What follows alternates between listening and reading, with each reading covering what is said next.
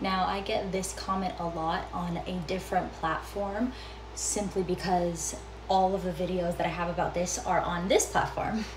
I suffer from postpartum hair loss very bad, and when I first became a UGC creator, I started scalp oiling, and this brand reached out to me, and I've worked with them ever since, and I do use them. Here's my very first bottle that I ever used.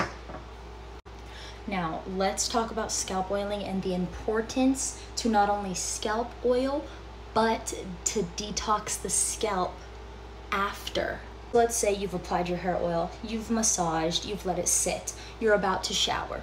You need to detox your hair. Otherwise, it's gonna feel as if this is creating buildup in your hair. That could potentially stunt the hair growth.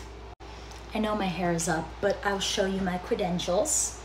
And part 1 of my hair care playlist is my whole journey with hair care.